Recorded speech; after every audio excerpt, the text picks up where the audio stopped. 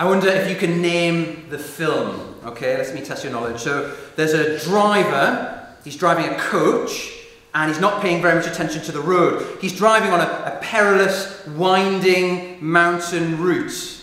You there yet? He loses concentration, and part of the bus goes over the edge of the cliff.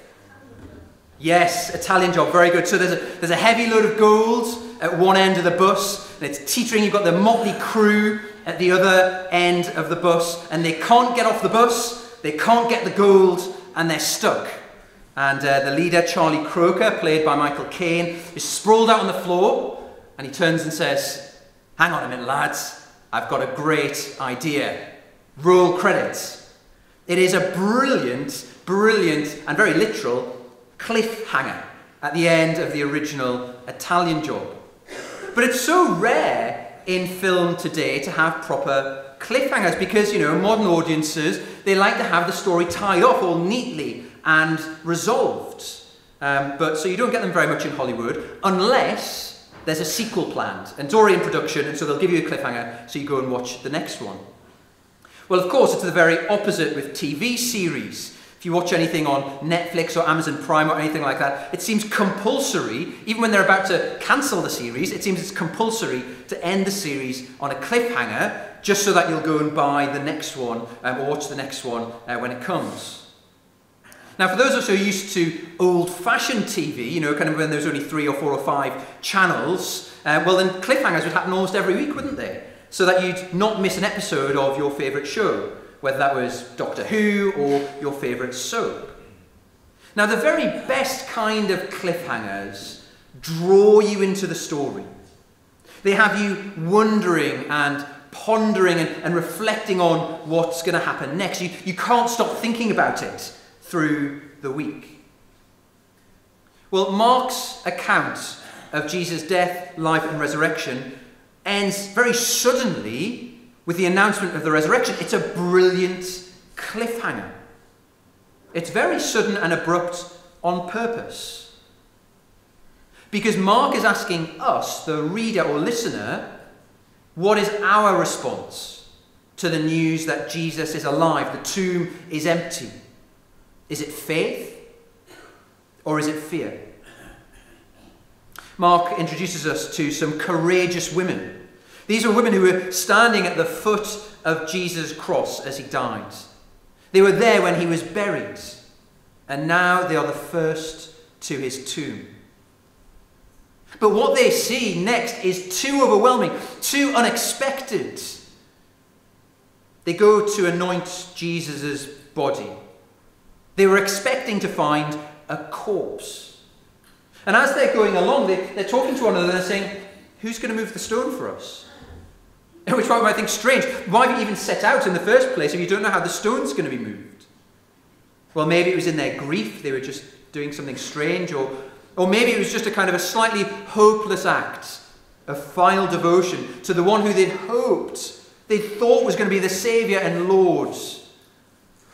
But they'd seen Jesus laid in the tomb, and their hopes in him were extinguished. The grave does tend to have that effect on our hope. But as they get to the tomb, the stone is rolled away. There's an angel sitting there, appearing as a man dressed in white, and they're shocked, they're alarmed. The angel tries to calm them. He knows why they've come. You're seeking Jesus. And he shares the world-shattering good news. He has risen. And he gives the women a brilliant task of witness to send this message, to gather the disciples and to meet with Jesus in Galilee, just as he said. But it's all too much. It's too overwhelming. It's too unexpected. Verse 8 says, "And they went out and fled from the tomb, for trembling and astonishment had seized them. And they said nothing to anyone, for they were afraid."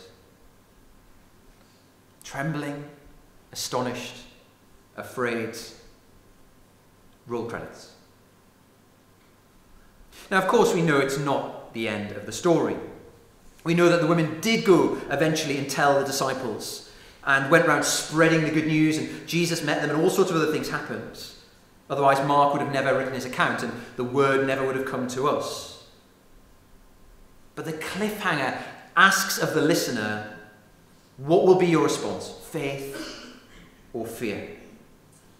Now, Mark has such a cliffhanger ending. Some people have wondered, maybe the end of Mark's gospel got lost. Maybe he wrote more and it kind of got lost to time.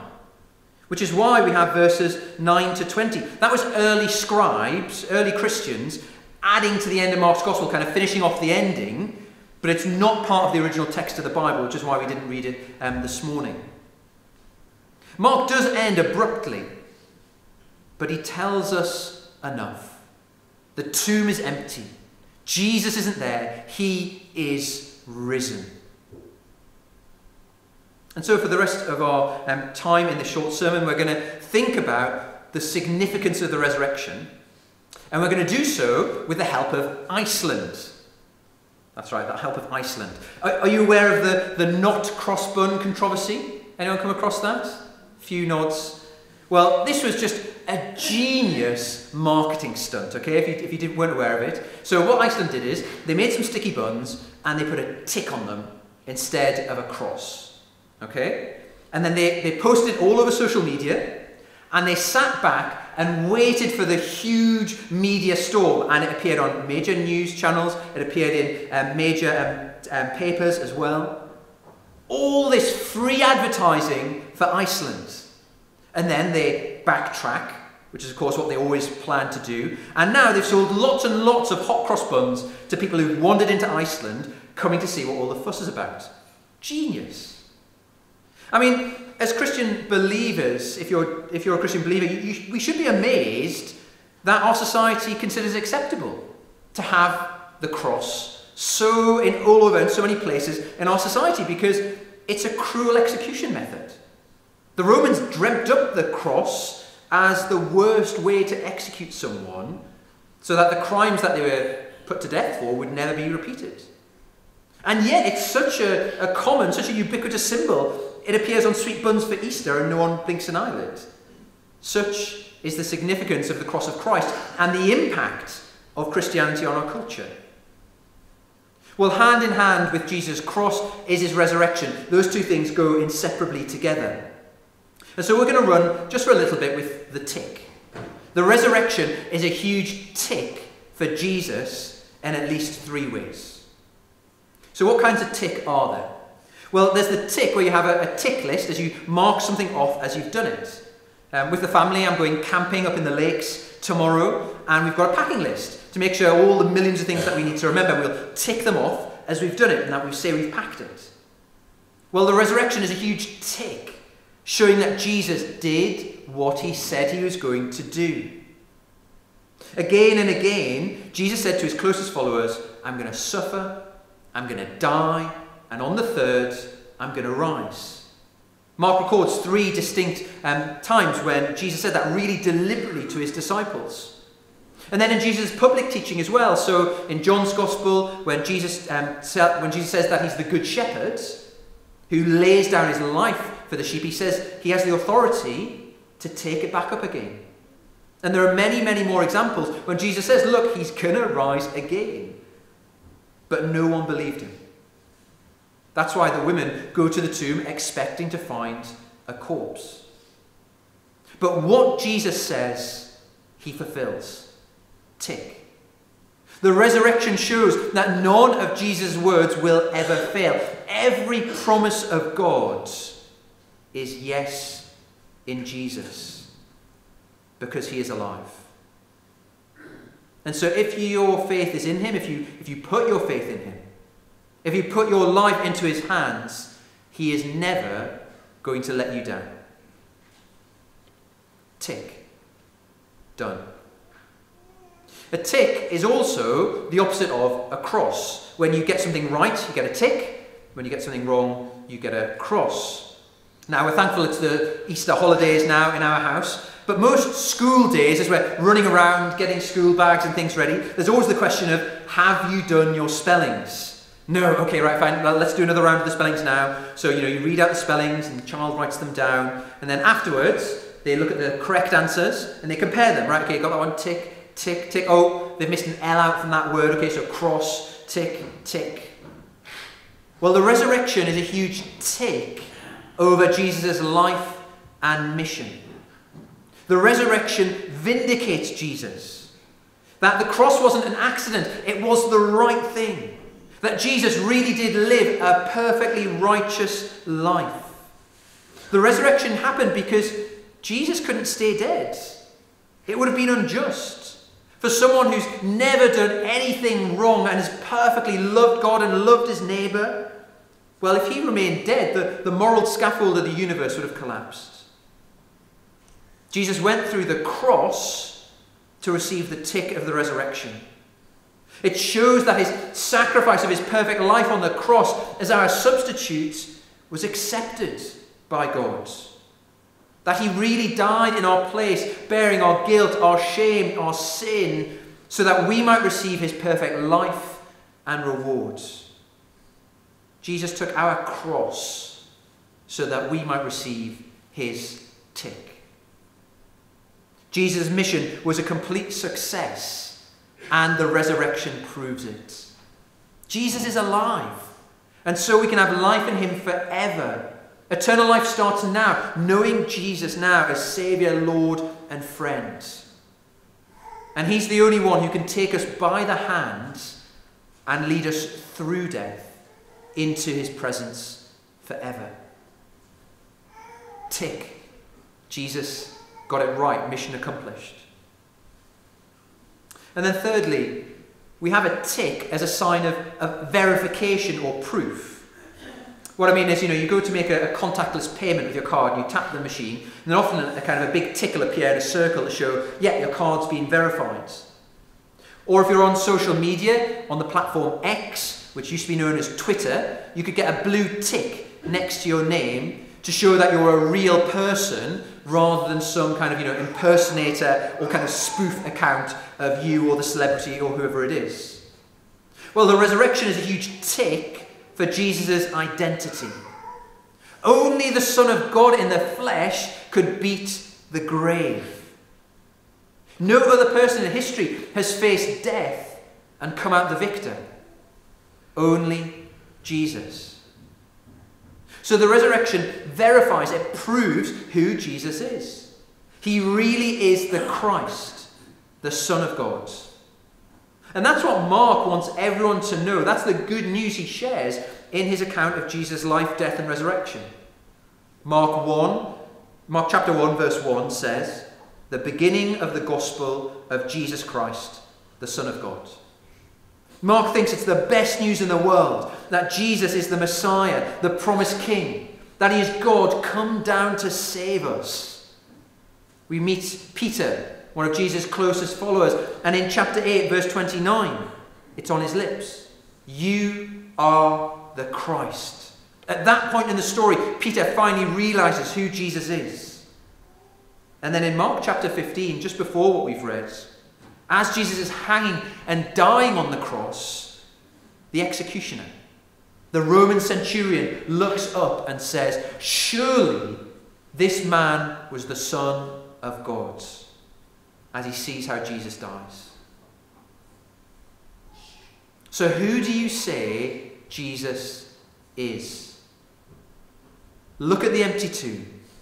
He is alive. Tick. Proof that Jesus really is who he says he is. Well, in our house, I think we will still stick with traditional hot cross buns, but I quite like the tick minus the fake controversy. Jesus said he'd rise, and he did. Tick. Jesus' mission was to rescue all those who trust in him by sacrificing himself, and that mission was a success. Tick. Jesus really is the Son of God, who we can know and love forever. Tick. If you wouldn't call yourself a Christian believer, or just not sure about these things, the real question is, what do you make of Jesus? Do you find yourself drawn to him, intrigued by the hope that he offers as he stands as the victor over the grave? Well, as he does so, he says, put your life into my hands and I'll fill you with my life. You got questions about these things? Talk to a Christian that you know. Pick up one of the accounts of Jesus' life for yourself at home. You can read it free on the internet. Or come along to our 321 course. Fill in one of those yellow cards. Come along on Tuesday the 16th of April. Give it a try and see what Jesus' claims are and what you make of them for yourself.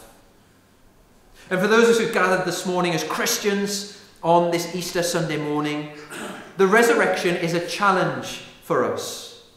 Are we living by faith or by fear? Is the resurrection of Jesus the foundation of your hope, so that you know that your earthly story won't end in death, but is your gateway to even greater life? Is the resurrection of Jesus the best news in the world for everyone?